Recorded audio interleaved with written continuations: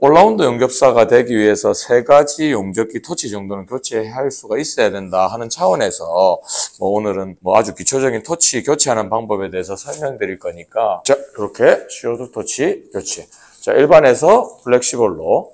여기서 가장 중요한 거는 이 처음에 손잡이를 먼저 넣어 주셔야 돼요. 나중에 손잡이가 없는 상태에서 넣고 나면 다시 재조립을 해야 되는 불상사가 발생할 수 있기 때문에 손잡이를 먼저 넣어 주시고, 요즘 애들은 배워야지. 손선생용접교실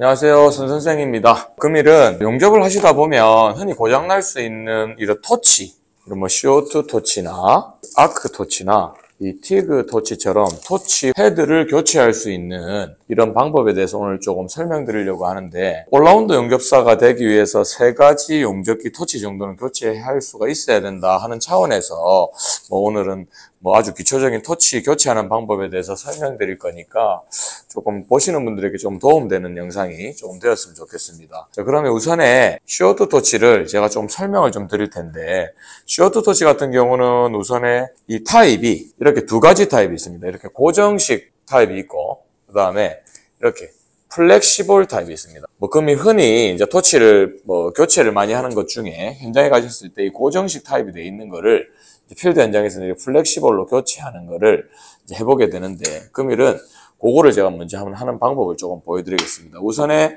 이 co2 토치 헤드를 교체하기 위해서 가장 필요한 게 첫 번째가 렌치가 있어야 됩니다. 렌치. 이 co2 토치에 보시면 이 렌치 구멍이 있는데, 이 렌치 구멍을 위에 쪽에 있는 렌치 구멍만 풀어주시면 토치를 쉽게 교체하실 수가 있다. 이걸 어떻게 교체하시면 되냐면, 이 렌치 중에 4mm 렌치, 4mm 정도 되는 렌치를, 제조사마다 조금 다를 수는 있습니다. 4mm 렌치를 꺼낸 뒤에 렌치를 간단하게 풀어줍니다.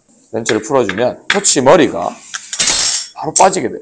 얘를 넣고 다시 플렉시블 토치를 일자로 세워가지고 토치를 집어넣게 됩니다.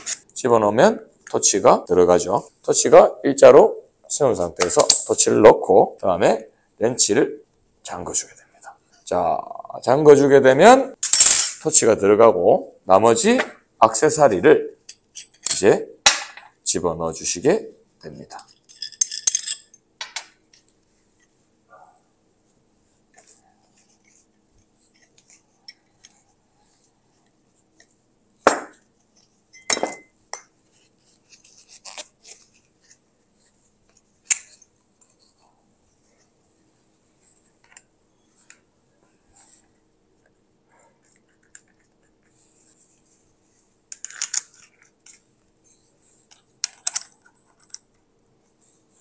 자, 이렇게 co2 토치 교체. 자, 일반에서 플렉시블로 교체가 완료가 되었습니다. 자, 다음 아크 홀더를 교체해 볼 건데요. 아크 홀더 같은 경우는 처음에 이제 아크 홀더를 이렇게 사면 현장에 가면 이렇게 아크 홀더가 이렇게 어스선 같이 이렇게 이제 아크 홀더 선이 이렇게 나와 있습니다. 요거를 이제 절단을 해주셔야 되는데, 아크 홀더가 처음에 들어가면 이렇게 토치가 들어가 있어요. 이렇게 들어가 있고, 여기 보면 이제 이런 부속품들이 들어갑니다. 렌치, 볼트가 들어가고, 그 다음에 안에서 쪼을 수 있는 일반적인 그런 렌치가 자동으로 이렇게 들어가 있습니다. 이렇게 들어가 있죠. 이제 여기를 처음에 렌치를 이용해서 뜯어주고,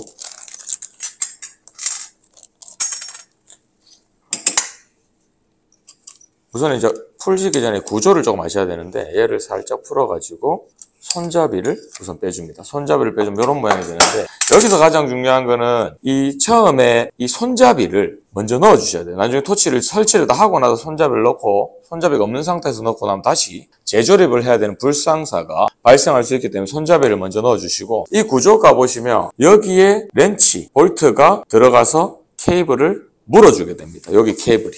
그러면 여기 볼트, 렌치 볼트가 2개가 잠기게 되는 구조라서 처음에 렌치 볼트를 살짝만 먼저 걸어주세요. 걸어주고,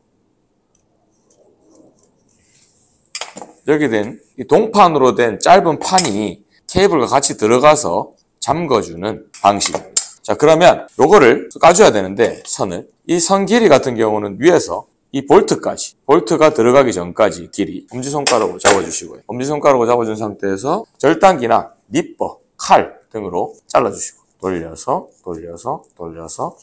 끊어주시고 제껴줍니다.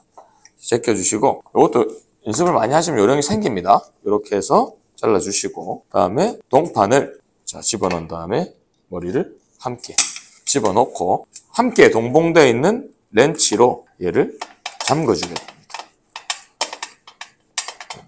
굉장히 설치가 간단하죠?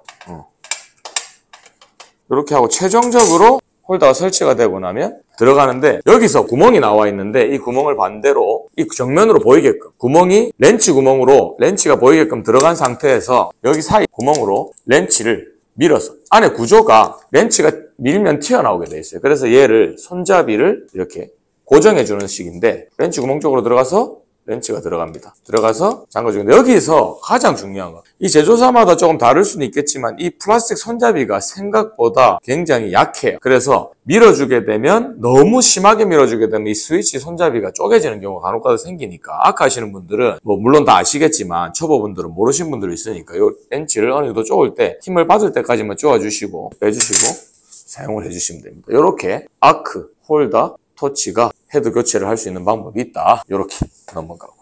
자, 그 다음에 이 티그 홀더 같은 경우는 이제 이 몽키 2개와 아니면 이 스패너, 17mm 스패너 이런 거 가지고 이제 교체를 하는데 요거는 제가 직접적으로 토치를 교체하는 거를 현장 가가지고 바로 보여드릴 건데 그 전에 이 티그 토치 또한 홀더에 보시면 일반적으로 일반 토치가 있고 목이 꺾이는 플렉시볼이 있다. 이 플렉시볼 같은 경우는 여기 토치의 사이즈, 토치 규격과 뒤에 F가 적힌 것들이 플렉시볼이다. 이렇게 알고 나가가지고 이제 마지막으로 저희가 이제 가장 많이 하는 티그 홀더도 교체하는 거 한번 보여드리도록 하겠습니다.